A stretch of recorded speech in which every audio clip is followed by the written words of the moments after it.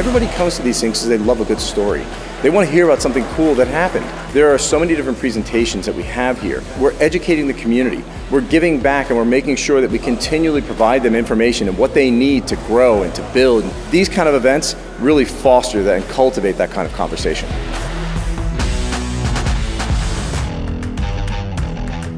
So what's been really exciting about the conversations and sessions that have been going on in O3DCON is that it's not just about video games, which are near and dear to my heart, but it's also about simulation, everything from automotive to medical to XR. Anything that can utilize a 3D engine will benefit by the work being done by the community in Open 3D Engine.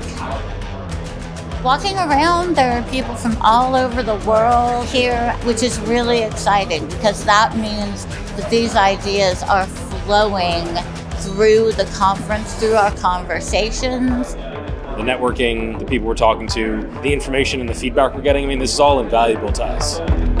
The hallway track and meeting people is the most important thing you're going to do when joining a community, because those are the connections that last forever.